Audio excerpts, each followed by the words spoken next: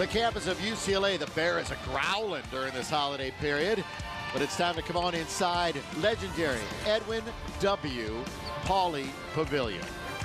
For UCLA basketball, it's the final tune-up before the Pac-10 begins the end of the week. It's the Louisiana Tech Bulldogs and the Bruins of UCLA. Hello, everybody. Welcome. I'm Bill McDonald. This is Don McLean. Welcome to our nooner here today. It's high noon. We got up early, and we're ready to go. We hope you are, too. Take a break from football and get to some college basketball right here. Well, after dropping a 113 on Wyoming in what was a pretty fun game to watch if you're a Bruin fan, here comes Louisiana Tech. But the big story is Josh Shipp is back and should be in the starting lineup. Always nice when you get your second leading scorer back, isn't it, Billy? And Josh Shipp, and talking to him a few minutes ago, said the left thumb still sore when the ball hits it the wrong way. Still hurts. The good news is it's not his shooting hand, and as UCLA later this week, Billy, starts the Pac-10 schedule on the road. It's good to get some of that veteran leadership back.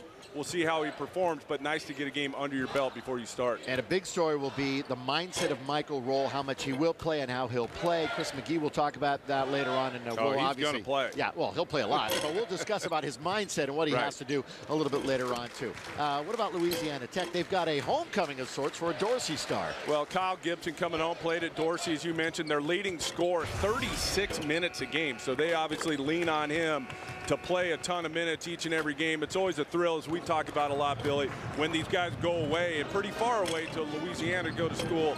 Nice for them to come home. We'll see how he performs back here home in LA. Yeah, they're 6-6, which matches their win total of last year, but they're pretty good, and they've got some height, which should be interesting to see how UCLA will defend them. When we come back after this, we'll get it underway. Final tune-up before Oregon State at the end of the week. It's the Bulldogs and the Bruins. We've got the tip-off right after this.